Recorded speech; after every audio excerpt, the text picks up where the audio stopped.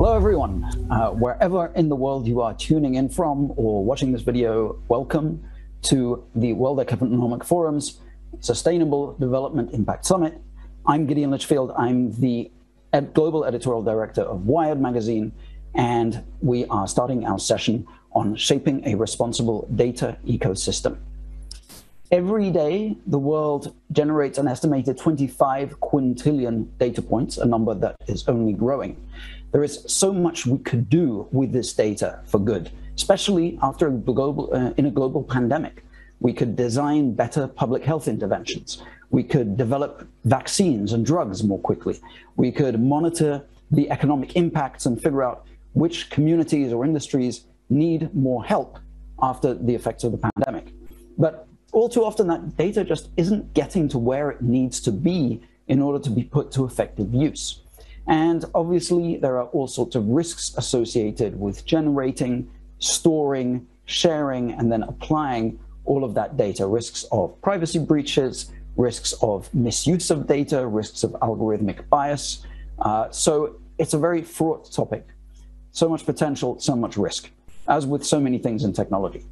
So how do we and how do organizations work to improve the responsible use of data for development and for the benefit of the Sustainable Development Goals? How might we collectively create a responsible data ecosystem?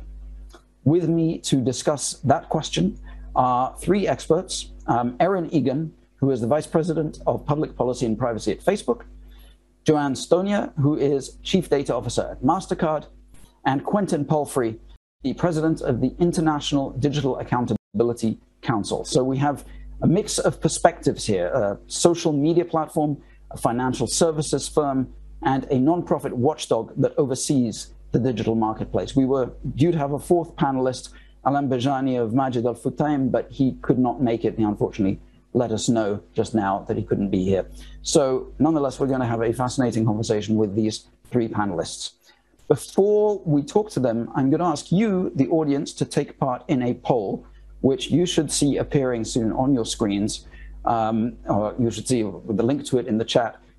Using the Slido, I'd like you to answer this question about what is the most effective way to encourage corporations to use data in a privacy-preserving, participatory and sustainable manner that can benefit the Sustainable Development Goals. And I put four options here, and let me talk a little bit while you're answering that question about these ideas. To adopt more GDPR-like laws. Since GDPR took hold in the EU, California has passed a similar CCPA. Various US states and other countries have bills in progress that would do something similar to GDPR. Do these laws really effectively protect privacy, or do they just create a whole bunch of annoying notifications that you have to swipe away every time you go to a web page? Data responsibility rankings are an idea that is touted a lot, sometimes proposed as a way to increase transparency.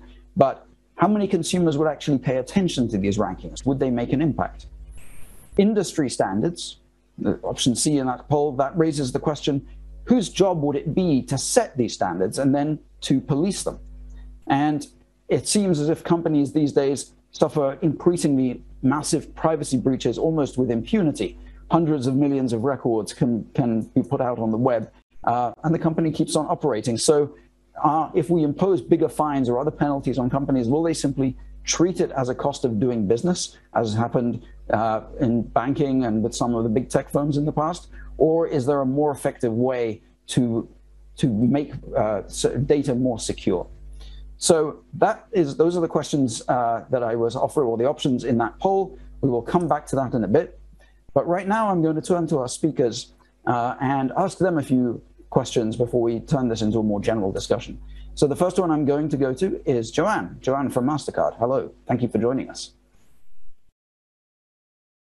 I'd like to ask you, JoAnn, in an era where data sharing is necessary, essential really, for building new solutions and solving challenges like health, like a pandemic, like climate, economic and other challenges as well.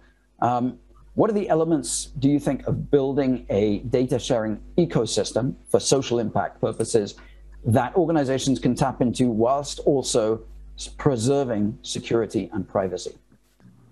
So, hi, Gideon. It's very nice to join you today. And I think this is one of the important things that we need to address if we're going to really innovate with data in a way that's going to address some of the most important social impact issues of our day, including the pandemic for health, including climate change, and just really making sure that we address all sorts of social impact issues, including financial inclusion in the financial services space. But when you think about what we're talking about when we talk about an ecosystem, we're talking about organizations that have data. So we'll talk about them as data donors, perhaps, right? We also have on the other side recipient organizations that would use that data for insights, for the benefit of beneficiaries, individuals who need that information. And then there's a whole system in between of what we will call data enablers that have to be created along the way, that have to address some of the legal issues that are in your poll. I'll be interested to see the results later, right? So to address the privacy issues, to address the potential of breach as data or insights are being shared by one organization to another, the technology to move the data, and then really also the data science, right? To make sure that we create the analytics, the algorithms to actually use the information in a way that's impactful for the problems we're trying to solve. And so we need kind of layers, if you will, of enablement. We need talent, we need technology, we need the data, obviously, right? And we also need the methodologies to do it. And while organizations are doing this, we have to think of the ecosystem today as organizations are using their data to solve problems, but they're oftentimes doing it as one-offs, right? One organization, such as MasterCard or Facebook or Microsoft or another, is having their data created into insights that can be shared to solve a problem. It may not be enough. We need to find ways that we can combine data sets in ways that are privacy preserving, that keep the information secure, that then can be used to solve multiple problems at scale. And that's really where the ecosystem needs to be designed to really enable multiple data sets to be used by multiple stakeholders to the benefit of multiple parties. And that's really what we're talking about in designing a responsible data ecosystem for the benefit of multiple parties at the same time. And that's the larger challenge, right? And so what are the different types of institutions that need to participate in that design? So JoAnn, could you get specific? Could you give us an example maybe of a problem that MasterCard has been trying to solve, or that you think there is potential to solve by having organizations come together in this way, but that just isn't possible right now, and what it would take to get there? Well, sure. I mean, we're seeing today, right? We've seen, we have participated in helping to solve and use our data to actually assist in the economic recovery after climatic events, right? So whether that be after a snowstorm or after a hurricane or after a tornado, we help first responders in locations understand when services have been restored. But that is using just our information to help local governments and neighborhoods understand where first responders can go for services, because we know that our transactions, right, are back online and we're processing and we can tell where locations are happening.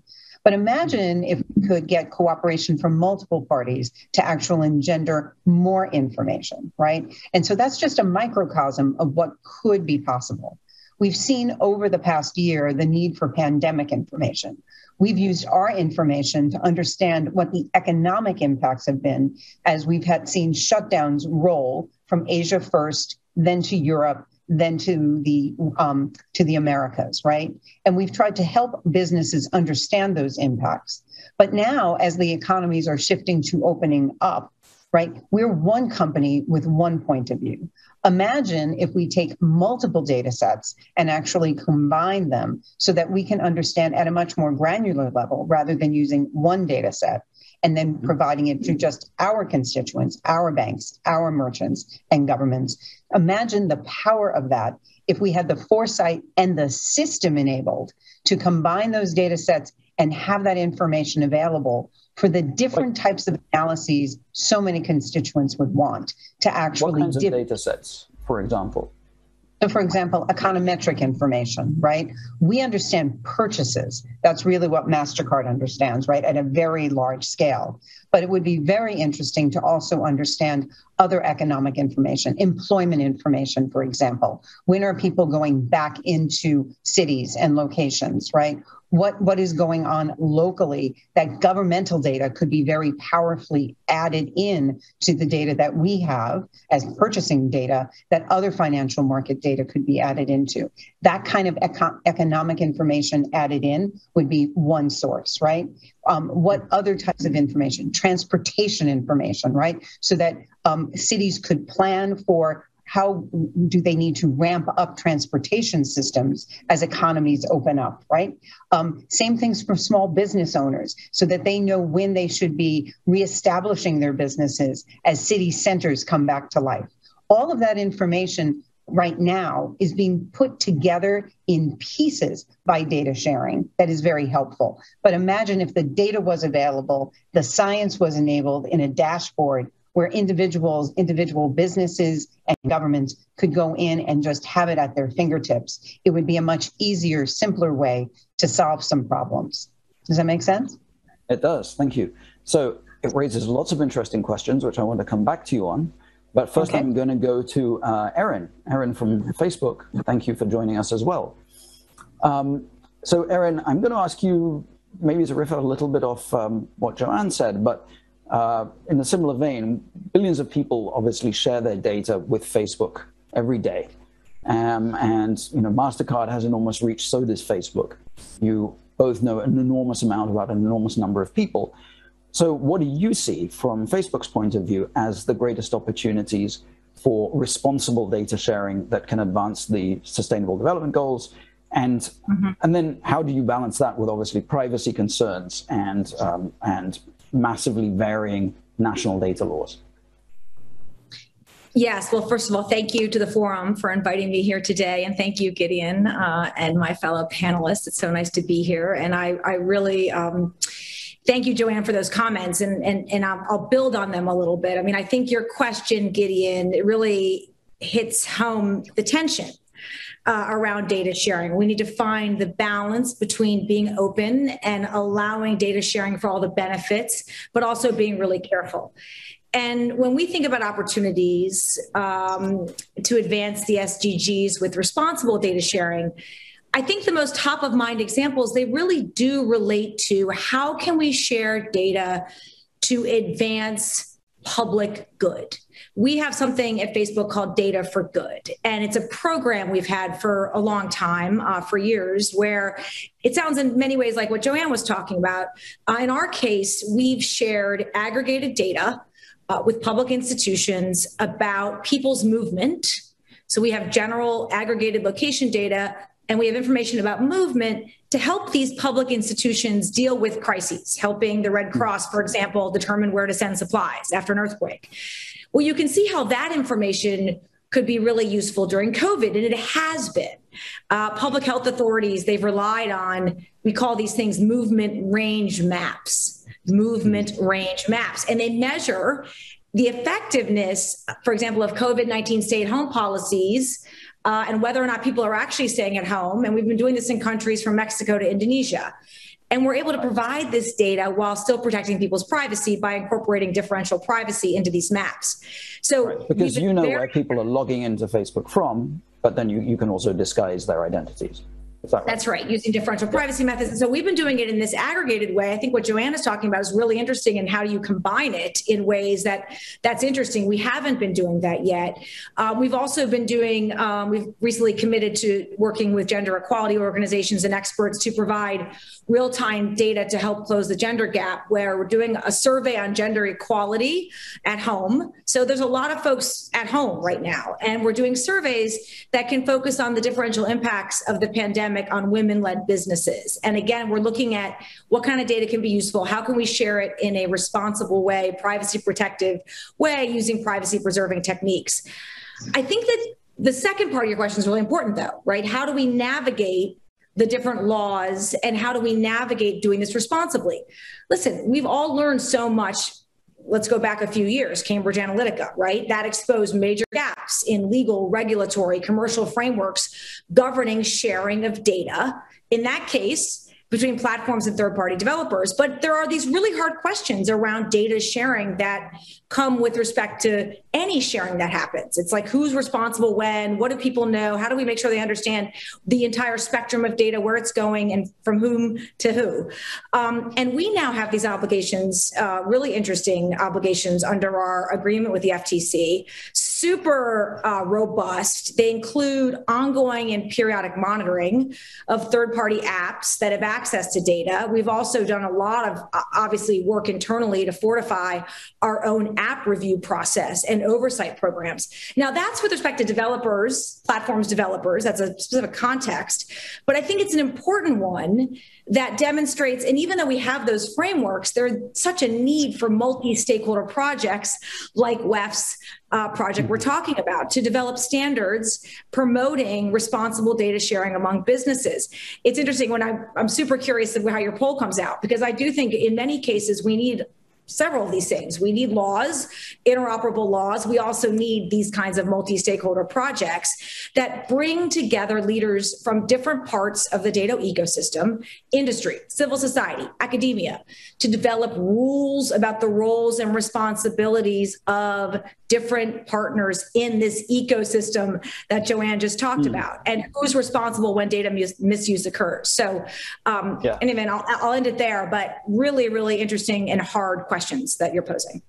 Thank you. So actually, you brought up the poll. I'm going to come to the poll, but I'm going to keep us in suspense for just a little longer, because I want to throw a question at both Erin and JoAnn together, which is, and this is putting you on the spot, is there some kind of scenario you can imagine where Facebook's data and MasterCard's data could come together to help in some specific situation, like maybe it is after a disaster of some kind? But what would be an interesting, really helpful way to match those sets, but then also, again, do it in a way that preserves privacy? So I'll try based on what Erin just said. So we use the data that I just mentioned, which is our transaction data that's been processed, right? So where data has been processed tells us about where things are open. And Erin just talked about her movement range maps, and I have no idea how that data is created, but she said it's privacy protected. Both of those data sets are aggregations, but they would be really important to be able to tell what's going on in locations, right? It would be very helpful, I think, for maybe both of those data sets to be combined into a dashboard to talk about what's going on in locations, especially as we see the variants of this virus in the United States. So let's just pick in the United States, locations having impacts, right, of opening and closing, right? Now we're trying to see a lot of things open, right? But we also know that we're seeing small businesses in particular have a real challenge with having workers available to them. And so if in a location that's very worker dependent, it might be really helpful to know when people are needing to stay home. Maybe it's because they are having symptoms, maybe they need to quarantine, right? So I could see where combining those data sets, right? And I'm riffing here, Erin, because I don't know the data well at all. But I could see how both of those data sets, where ours are saying that things are open or closed, Erin is saying that people are staying home. That might be very powerful to understand how people are individually at least on an aggregated level behaving, according to what Erin is saying, and what we're seeing from the economy, either processing transactions or not. And so I guess we could partner. I think a government or a location would be interested in that and maybe provide that to that's downtown areas to understand just how much transportation, again, the example I gave you, would be needed in that area. What should they be doing to prepare for reopening potentially? So Erin, I don't know, maybe you want to take that further. Yeah, no, I love that idea. And I think another, I love the idea of this dashboard. And we do have a Data for Good program where we release data sets to nonprofits. And so we can imagine a situation where MasterCard and Facebook could release data together to some of these partners.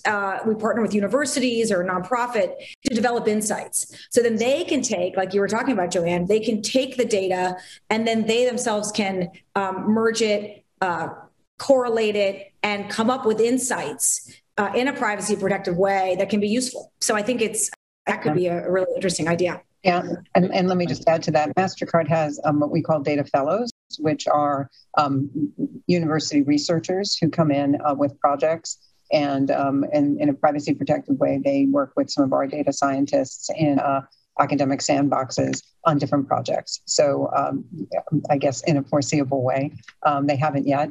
They would perhaps they could come up with a way to combine the data sets. So yeah, that would definitely. I think we have an idea, Gideon, coming from this. So yeah. There you go. Amazing. Generative ideas. So with that, I'm going to come to Quentin, who's been waiting patiently from the International Digital Accountability Council. And Quentin, I think probably a lot of people who are listening to that exchange right now might have been saying to themselves, oh, wow, that's a really cool idea for how we could merge data sets in order to help in a humanitarian crisis. But they might also be saying, what, combine the data of Facebook and MasterCard? Hell no. I don't want that kind of digital invasion of privacy. So what do you, when you hear a scenario like that, what do you think about the potential of it? And what do you think about the concerns about it? And what would be a way to make something like that happen without it, in fact, both spooking people and also creating genuine privacy concerns? Sure. Well, first of all, thank you, Gideon. Thank you, Erin and JoAnn. I'm really looking forward to this. And I want to give a shout out to the forum who have been real leaders in developing solutions to these problems. And I want to start out with where you began, Gideon, which is that, if you sort of think about the way that digital technologies have changed our lives over the last 20 or so years, it's really staggering, the way that it's affected our interaction with our health, with dating, with education, the way that we raise our kids. Every aspect of our life has been touched by digital technologies, by data sharing, and we barely scratched the surface of this digital transformation. Personalized education, personalized healthcare, the kinds of collaborations that Erin and JoAnn are talking about in terms of tackling really big challenges like the pandemic or like the climate crisis. The potential here is enormous. And let me just sort of highlight two major challenges that get in the way of us unlocking the transformative potential of the kinds of ideas that Erin and JoAnn are exploring, and many of the other things that we can do with these digital devices. And the first one is trust. So fundamental to the functioning of this system and fundamental to sort of taking it even further is the question of whether you as a user feel comfortable with the amount of data sharing that's happening. And we can see this in survey data that a lot of individual users feel that they've lost control about the ways that their information is being shared in the digital world, and don't feel comfortable that these jargon-filled monstrosities of privacy policies are actually meaningfully protecting our data and making it possible for us to be really comfortable with the ways that these technologies can be taken one step further. And when you don't have that trust, it holds us back from the kinds of collaborations that we want to enable in this system. And then, right. I wouldn't have a way of knowing. I wouldn't have a way of knowing whether to trust these people. Well, and there's good reason to think that the system is not trustworthy. And we see that in terms of individual examples of privacy breaches or cybersecurity breaches. We see some of the ways in which artificial intelligence can lead to systemic racial discrimination and other kinds of challenges. So there are lots of ways in which it's not just trust, it's trustworthiness. But regulating the digital world is harder, and you can't just apply the old ways of thinking about consumer protection and expect them to work well in a new environment. So when governments pass large pieces of legislation, so the US has been trying to pass privacy legislation for a long time. Europe took a huge step forward with PR, these are often really broad, abstract sets of rules. And if you're thinking about it from a business perspective, it's very hard to navigate. There are different rules in different jurisdictions,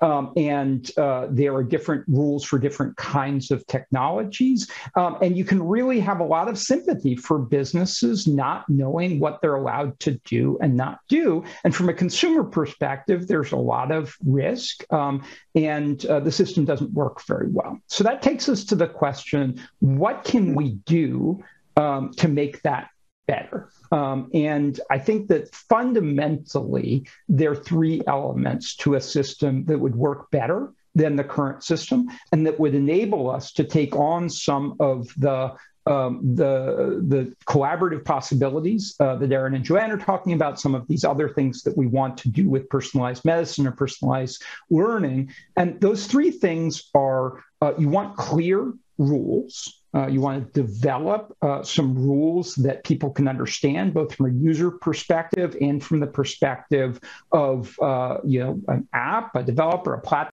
participants in the system. So you need clear rules. The second thing you need is you need a process for training the people who are expected to follow those rules in what is expected of them. And then the third set of things is accountability. There needs to be a system for putting in place watchdogs or other kinds of enforcement so that we can feel comfortable that people are following the rules and that when they don't follow the rules, there is a course correction that comes into place. And so one of the challenges I think that we have in the public policy community is to come up with that dynamic approach of clear rules, good training, and reasonable accountability at the speed of the internet. So one of the challenges, let's take the US environment. If you think about the way that rulemaking usually happens in the US, it typically takes about 7 years for a notice and comment rulemaking to happen from beginning to end. But if you think about the challenges of the internet in 2014, they're very different from the challenges of 2021. So we can't solve those problems now and expect it to work well. So you need a much more dynamic and iterative process. And as several people have alluded to today, you want that to be multi-stakeholder. You want businesses at the table. You want civil rights and civil society groups at the table. You want academics at the table. So we need to think differently about the way that we govern the internet with the goal of enhancing trust to facilitate further transformation. Right. So now let's bring up that poll that we asked at the beginning of the session and see what the results were. Can we have that on the screen? Yes. So I actually need to make my screen bigger so that I can see the results myself. So clearly there seems to be a strong preference here for setting industry-wide standards like for things like data interoperability. So actually, Quentin, do you want to comment on this? It's interesting that so many of the audience voted this way. What do you think? So I do think that we need industry-wide standards. And then, I think that, so I had the honor to serve in the Obama administration in the White House as we were sort of trying to develop the notion of a consumer privacy bill of rights. And the idea there was that you would have a series of background principles based on the fair information privacy principles, things that sort of are almost like a constitution, right? So they're broad. They don't necessarily tell you how you apply those rules in particular circumstances. And then you need to build out what we think of as codes of conduct. Codes of conduct are more specific rules that industry would have a role in shaping. You want developers at the table when you're asking apps, to behave in a certain way. You want to have the platforms at the table, and you want to have others at the table. And then, you want to make sure that that has some teeth, and also that when you follow those rules, that you can feel comfortable that you get some protection from liability. So I think that a good system does have industry-wide standards, but they need to have teeth, they need to be meaningful, there needs to be meaningful accountability, and it can't just be self-policing. Right. Okay, I'm going to go back to JoAnn now, because coming back to some of the things you were talking about initially, one of the challenges, obviously, is that these rules and laws vary from country to country, and indeed the world seems in some ways to be becoming more disparate. I don't know if that's how you perceive it, but it certainly seems as if the world is starting to become more disparate in the way that different jurisdictions treat data, with some countries taking a much stricter view of how companies can behave, some a looser view. So to what extent, how do you at MasterCard navigate that, particularly when you're thinking about a problem like how to put data to use for good, when you're trying to solve problems or help with problems that are global, but they cross multiple jurisdictions with different laws? Well, I'm fascinated because I think it leads from your polling question, Gideon, and even Quentin's answer and your question. So I love that the audience thinks that I'm setting industry-wide standards. I think that got such a resounding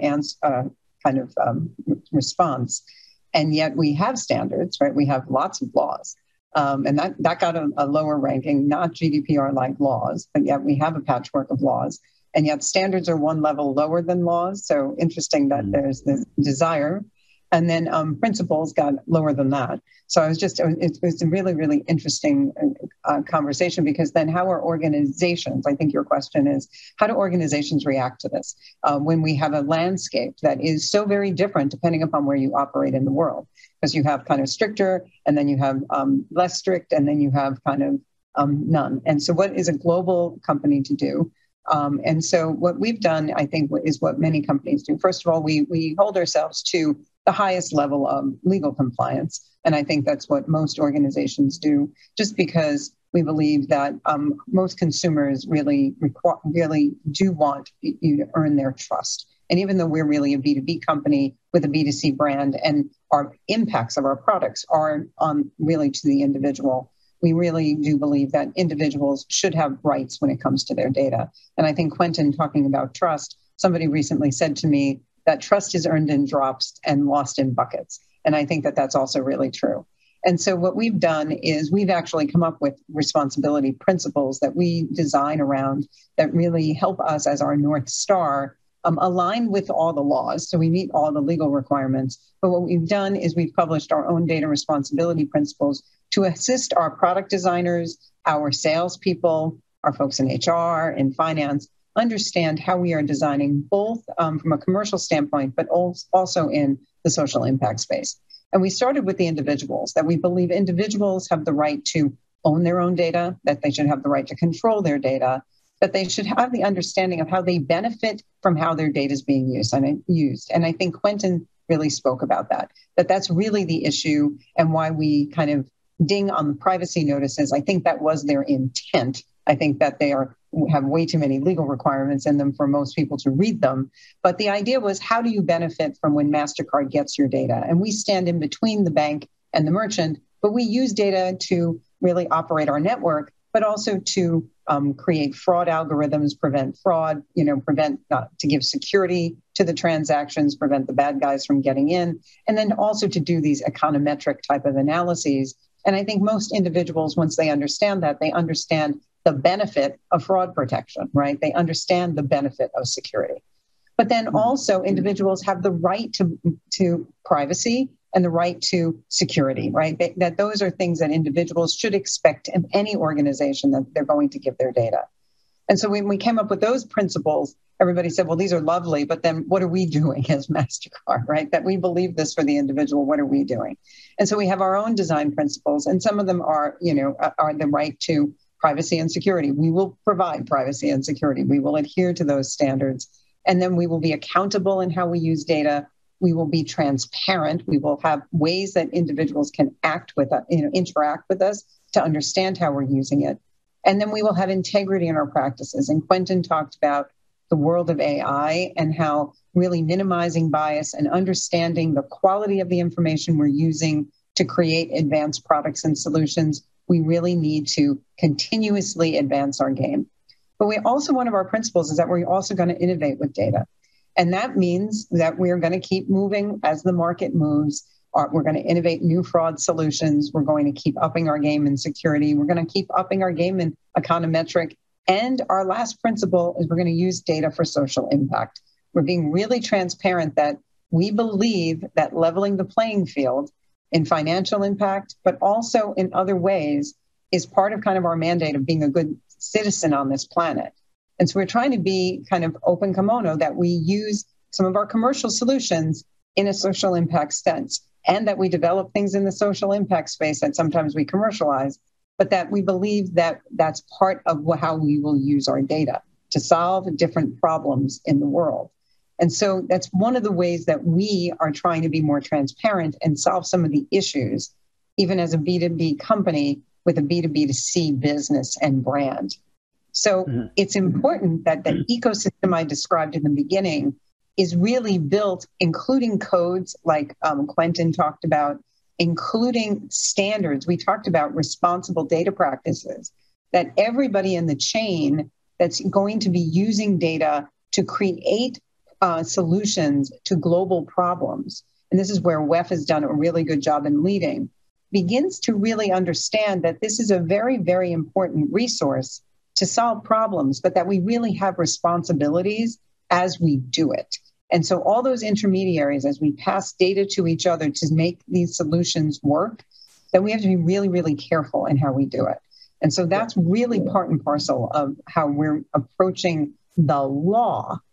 So those are our principles, but we comply with the law, but we go way further than that in how we actually act at MasterCard. You raised an interesting point. Oh, sorry, go on. No, sorry, Gideon. I was just going to jump in. There was one piece of, and JoAnn didn't mention this, but I think it's really relevant and important, which is, to your question, Gideon, around these legal regimes. I mean, what we are seeing that is really troubling are these data localization requirements around the world. And there's this trend towards internet fragmentation. And I'll just spend 30 seconds, but this irony of what we're talking about today is all the benefits of sharing data.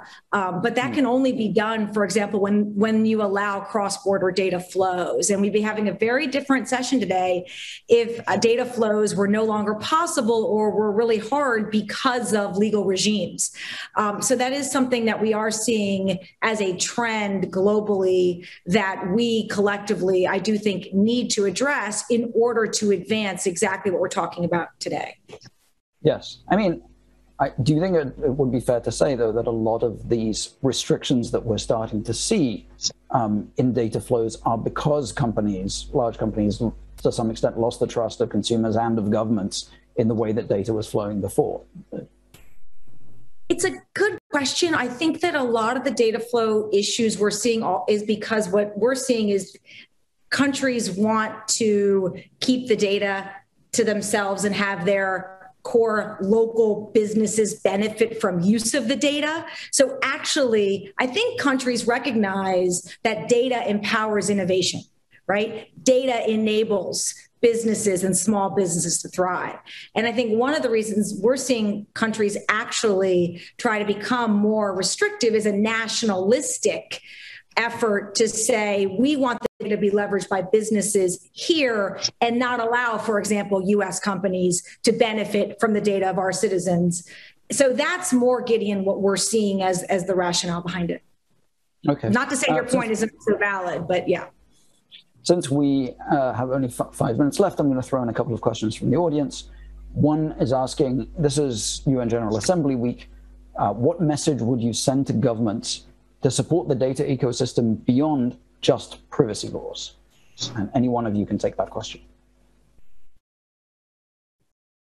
So I have a thought on this, which is about harmonization. So I think it's really important for us to have interoperable laws so that it is more it is possible for companies to understand how to navigate both the US laws, European laws, laws around the world. So if you are a business and you're trying to launch a product that is going to be bought and sold on the internet or used globally, often you'll have research the laws of a large number of different jurisdictions and guess as to whether you have complied with the laws in some others. That's a real challenge. And that's a challenge that has a consumer impact as well. This patchwork of laws across international jurisdictions and even this patchwork of laws within the United States is not good for consumers, and it's certainly not good for businesses. So one of the things I think as we're coming together as an international community to try and take on things like the climate crisis, or as we're trying to take on the pandemic, we need to find ways to make our laws speak to one another. And I agree with Erin that this trend towards data localization is generally the wrong direction and is generally motivated by sort of more petty local interests. We need data to flow. And we need to sort of think about ways that we can work together as a world community. Okay. Another question from Amir Banifatemi, which is, and I'll direct this to JoAnn and to Erin, would you commit to open data on an ongoing basis, and would you support oversight governance to make sure there is sustained access to data? So I'm always leery of the phrase open data. Because we never share our raw transaction data because we don't share personal data for all the reasons we've been talking about. What I would commit to is open insights, which is really what I think people want, right? So all the econometric information that I'm talking about, I think that there's a version of insight sharing that needs to happen so that we can understand what is helpful information that should be shared. I think that there are different ways, data cooperatives, perhaps data collaboratives, that need to be created to make this easier. And then I do think that we need tools to be able to then showcase that information and then enable its use. And so I do think there needs to be mechanisms created to make that easier to have that information available for a wide range of constituents. And I know WEF has been working on this. I believe there's a project called the Data for Common Purposes that they have launched. And I think it is a great idea to try to engender exactly that type of data use. All right. Erin, what about you? Yeah, thanks, Gideon. Just quickly, I mean, we in general, I agree with JoAnn, but one thing we've done is we have created a program. It's called Facebook Open Research and Transparency, or FORT. And FORT, the goal of FORT is to actually facilitate privacy protective data sharing for academics, for research, because we do support data sharing for research. But again, as we've all talked about, we have to do it in a really smart way and not at the expense of people's privacy. And I think to the second question, the second point about oversight, I think there's a really important role for oversight. And I think that is something that we've been talking about even as part of this this proposal, this multi-stakeholder initiative around, and this is some of the points that were raised earlier, is how can we ensure accountability, and can we have some form of external monitoring of compliance? And we very much support the idea of an external monitor and think there's a real role for that as part of this ecosystem to engender trust, like we've all been talking about. Great. Well, unfortunately, we are pretty much running out of time. And for me, this has been a fascinating discussion. I'm very keen to see what comes out of this idea for a collaboration between Facebook and MasterCard, and whether you can make it work in a way that people trust. I think one of the key themes that's emerged for me here today is this notion that actually people could see the benefit of data sharing and could be happier with their data being shared and used and remixed. If the trust were there, and if they could have some kind of concrete visibility into what those benefits are. So hopefully we can see some progress towards all of that. Thank you very much, JoAnn and Erin and Quentin, and thank you to the World Economic Forum for organizing this panel.